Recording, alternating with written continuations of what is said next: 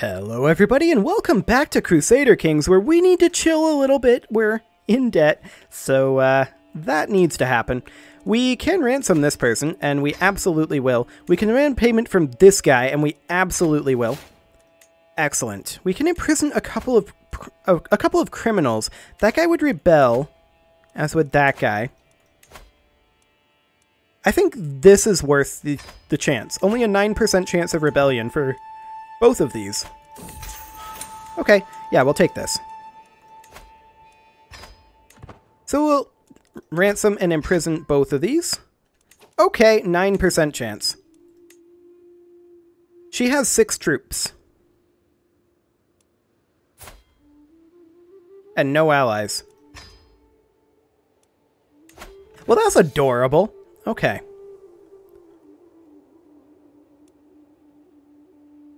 Well, that's more than 6 troops. She has 566 over here. They're in retreat right now. She is, I believe, at war, though. Against the King of Pomerania. She's, oh, okay. She's doing 2 tyranny wars that she's attacking right now. Fascinating. Well, we're not going to have any trouble with this. We're just going to do some... you know what? I should have not done it like this. I should have grouped them all up. Oh well.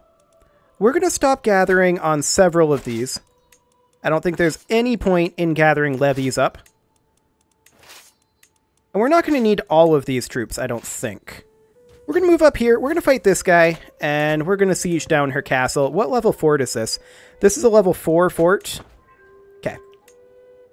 I'm not concerned about that. That'll go very, very quickly indeed. 9% chance. Rebelling with 566 troops. Especially when the game thinks she has 6 troops. Does it think she has more now? Actually, no, it doesn't.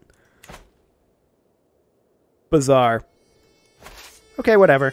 We're going to station besiegers here, and we're going to take these guys up over this way. We're going to chase down her army a little bit. See if we can find anybody over there. We are making a small amount of gold right now, which is nice, considering that we do have our men-at-arms raised. Or some of them, anyway. I'm not sure this is all of our men-at-arms. Actually, I think it is.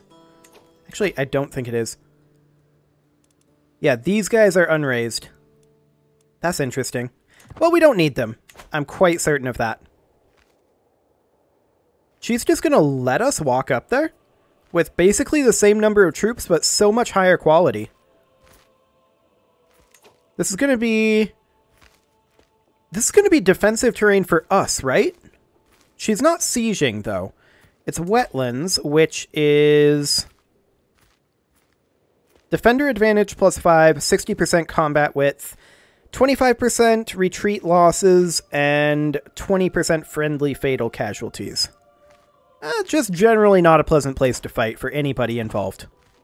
Attacker and defender are basically the same, though, with the slight exception of that defender advantage plus 5. So the question is, who actually gets the defender advantage here? Counters enemy defensive terrain advantage. So she gets the defensive terrain advantage, but we counter it. Gotcha. And that's because of our men-at-arms. Sounds good.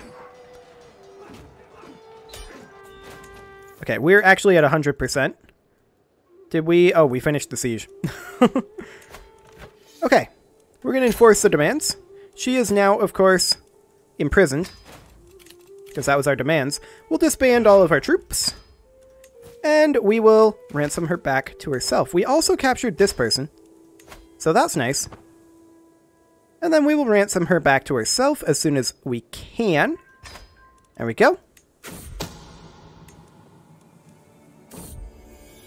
Excellent. 4% chance of imprisoning that guy, 72% of that one. Pass. Okay. Well, we are going to need to make some gold. Unfortunately, it's super early in the episode, and I just heard the cat yelling at the door. So, hopefully nothing happens, but I'm going to go let her in real quickly, and I apologize for the interruption.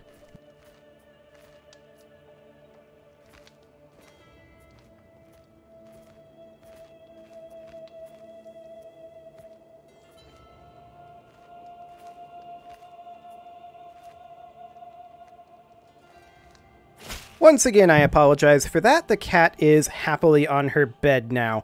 We could lose some stress because we're a drunkard, and sure, that is a good thing to do right now. We are a bit up there on the stress, so that is definitely nice to not have to deal with that. We can gain 10 stress or gain 70 stress. Yikes! We'll gain the 10 stress, I guess. I'm not happy about it. But we will do it. We're definitely attempting to chill for right now. Oh, hello, losing 24 stress. Thank you. We're attempting to chill right now and get our monthly income down.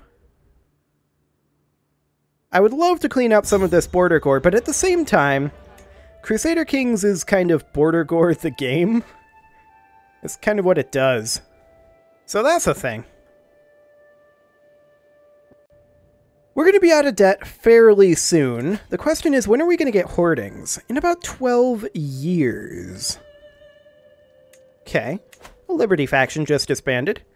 We haven't had factionalism issues for a while, but that's mostly because we have ruled for quite a long time. We're 38, and we've been ruling since we were like 15. So that's nice. Our player heir is currently 19. Yeah, we don't need to worry about factionalism, really. It's completely fine. Now, we could revoke this back from this Baron. Would anyone mind? Revoking baronies does not incur tyranny. Yeah, we'll do it.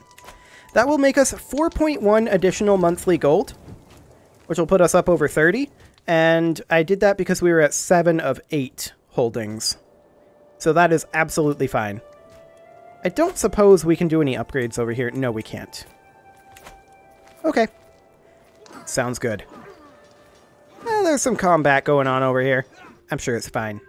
I'm sure we don't need to worry about it. It doesn't involve us.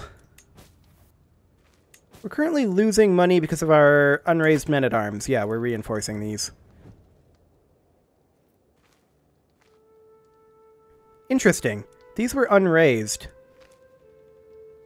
And I guess because we were in debt, they weren't reinforcing. That makes sense. They were unraised because they were at 0 of 800, and they weren't reinforcing because we were in debt. Yeah. That fully makes sense, and I can get behind that, working that way. Sounds good to me. Now, in terms of what we actually want to do, I'd love to get Vladimir into the fold. There's no way we can really do that. We can, however, grab Soon Forgiven. Avaricious, what exactly does that do? Holding taxes plus 15%. Versus Administrator's Vassal Opinion. Although this does give 20% Vassal Counselor tax contribution, but that's multiplicative. Of course, so is this. And we would need to have all 3 of these.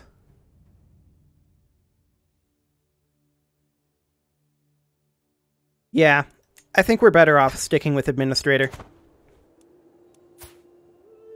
So, if we were to fight Vladimir, hypothetically, there's not too much we could actually do over there. I'd love to offer her vassalage. We're of a different group, and she's a queen, so it's extremely unlikely to ever happen. We could, however, attempt to fabricate a claim on it. Our Chancellor is currently converting over here, and I guess that's okay for now. It's definitely something we can think about doing. Oh, hello! This guy would become our Duke. Oh, he's been our ally for a while, actually. Yeah. Come on in, buddy. He accepts. Fantastic. Diplomatic expansion is usually the best kind of expansion, or inheritance expansion, one or the other. These guys over here, they're slightly spooky, but they're not going to team up with anyone else who's spooky. Like, there's basically 4 players right now in this game. Right? Because we've got the Mongols over here. We've got the Byzantines, who are actually super weak right now, but that's actually, I think, not strictly speaking true. War started 2 years ago. If we were to holy war, the question is, would West Francia intervene? West Francia is, of course, the other player, and they are Orthodox. And we're a little scared of them. But if we have the Mongols on our side, I'm not sure we are. Like, counting allies, are we no longer allied with the Mongols?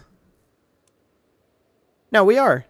They're just not showing up for whatever reason in our allied troops. Okay. Now the question is, can we call the Mongols into a holy war? They're not of the same religion as us. That is an interesting question. I would love to declare on the Kingdom of Bulgaria here.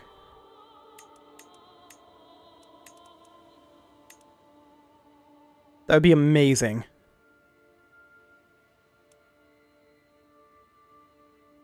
And yeah, other Orthodox rulers may join the war. The question is this far enough away for West Francia to not be too concerned? And if not... Okay, yeah, this guy is considered a potential ally, so the Mongols could be called in. Now, we can't declare this because of our level of devotion. I keep forgetting about that. So the whole thing is moot. But it was an opportunity, and I was going to take it, actually. I was going to do it if we could. Our piety isn't coming up very much, but I guess that's okay.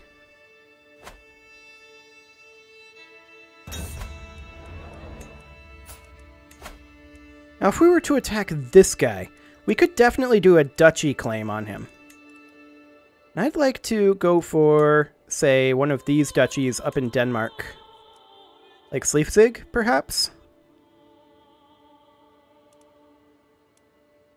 Now, we could fight West Francia, but that would be a protracted, expensive war.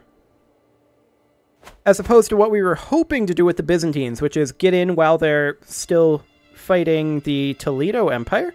Oh, I see. They've got a little bit of a landhold over here.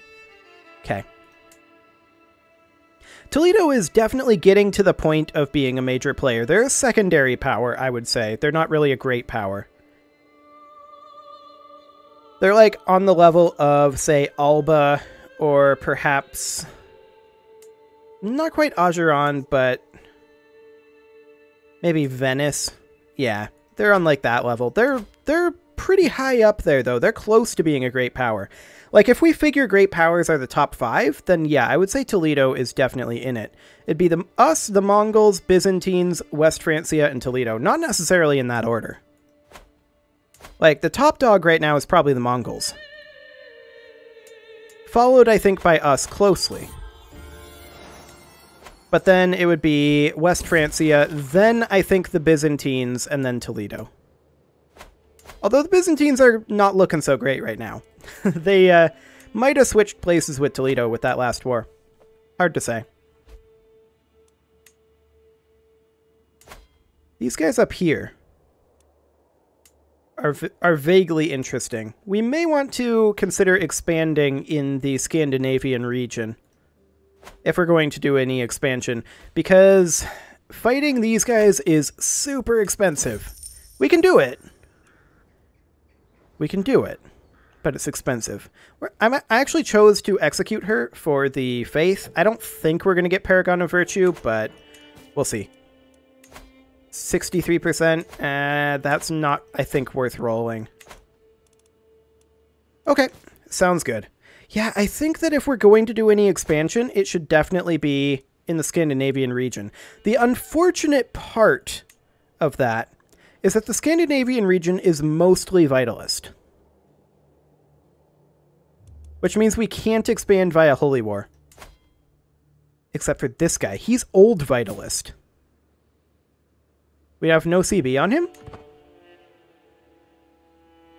Interesting. What are the Empire titles up here? I mean, we can't make Empires right now. Okay, so it's just a single big Scandinavia Empire title. We could definitely work on that, particularly if we took this from West Francia. We would need to have primogeniture first. That's for sure.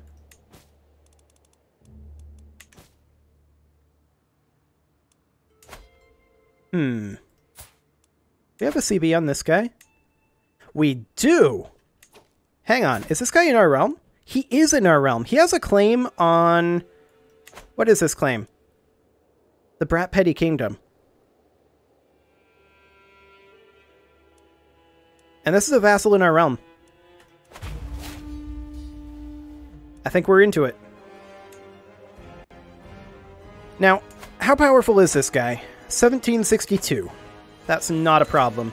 We're going to set our rally point over here, and we are going to raise all here. We're going to not gather any levies. We're losing a tiny amount of money. And let's see here. These are... That's the castle there. It's level 1? Oh my. And that one's level 3. So let's go ahead and split in half. Our larger force can go here to protect this strait, and our faster siege force can go up here to take this barony, which is only a level 4. These will fall super fast. Now, this guy's probably going to attack us out over this way, and I'm fine with that. He can do that all he wants. I'm not even going to call in any allies, I don't think. Sure, I will help you. Who are you? Is our Vitalist uprising? Why are Vitalists rising up against this guy? He is also a Vitalist. What's going on here? This is really, really weak.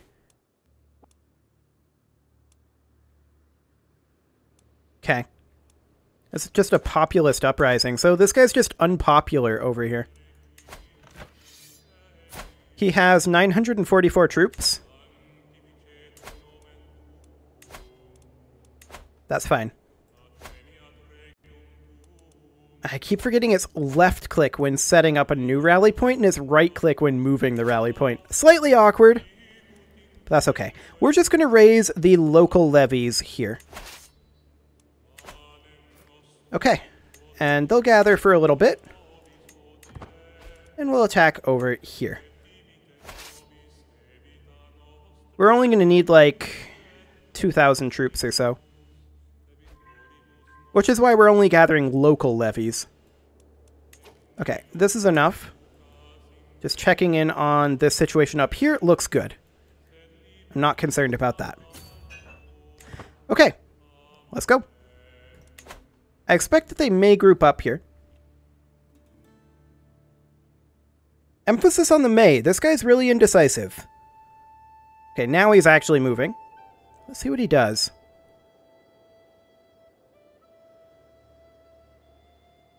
He locked in there. He is grouping up. This is still saying we'll probably win. And I agree. These guys are peasant rabble. Our levy troops should be more than sufficient for this. And I believe we have better leadership. Yeah, better army commander, more army commander traits. We'll be defending in forest because they're sieging, so we get defensive terrain there. So yeah, this is just free.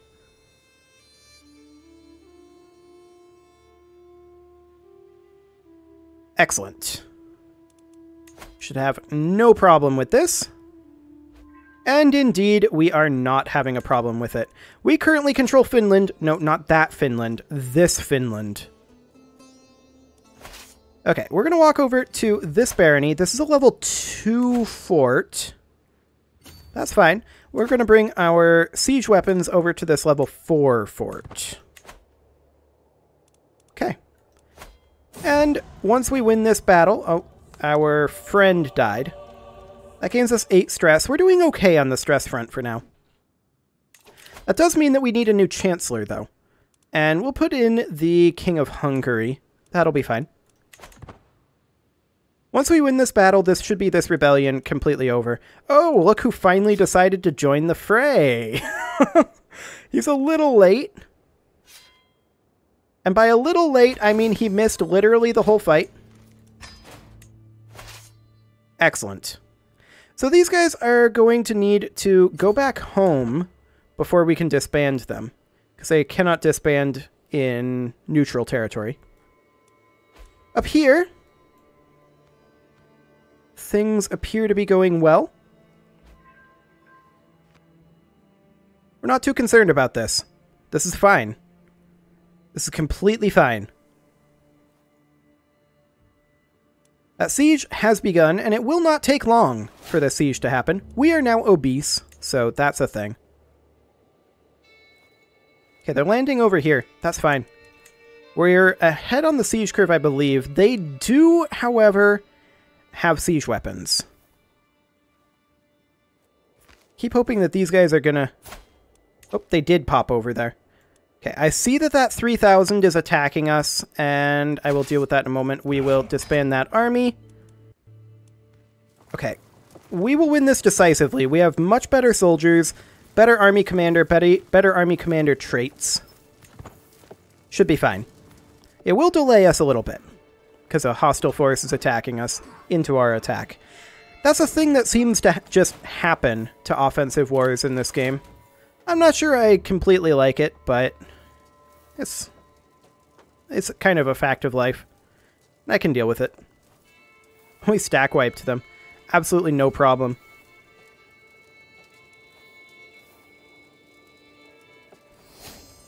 Okay, there we go. Oh, the war's over. The war is over. Let's enforce our demands. Excellent. So that guy just became our vassal and gained a petty kingdom. He's now technically a duke, though, not a petty king. We can demand a payment from this guy, and we're demanding 50 gold from him as payment for taking this for him. Now, we did just become party to this war.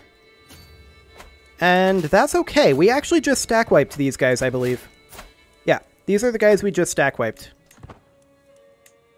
So that's fine. And these guys are also in the war, but they're not relevant. Who's the actual war leader here? This guy. Okay. This is the one that matters then. But we'll send these guys up here just to keep these guys a bit under control. Excellent. That all looks great. We are about 9 years away from holdings, 6 years away from windmills currently, and 6 months from divine right. Okay. Well, about 7 months now. I didn't know that timer could go up, but okay, I guess it can. Maybe it's a, like, rounding error or something. Sounds good. We're going to have this siege done momentarily, of course. Absolutely no problems there. The real question is, once we get divine right, what is this innovation going to expose next? Our cousin is being a jerk, but that's not unusual. That right there got us 83% war score, just that siege. These guys are movement locked here. And I think we catch them. Is this our friendly territory? No, that's their friendly territory. Despite the fact that we have it occupied. Interesting. Regardless, they're definitely going to die here, and that puts us at 100% because we captured the war leader. So we will enforce demands. He'll pay us 68 gold. Excellent. And we will disband our troops. We can found a holy order. Pass on that one for right now. It's a good thing to do, but I don't want to give up any of our titles to do it. So instead, we will simply ransom some prisoners here. And there'll be even more to ransom once these come through. Excellent. One more. There we go. Huh. What did we just get? We didn't get this. We must have inherited something? Our father died. We probably did inherit something then. Okay, what did we inherit? These over here.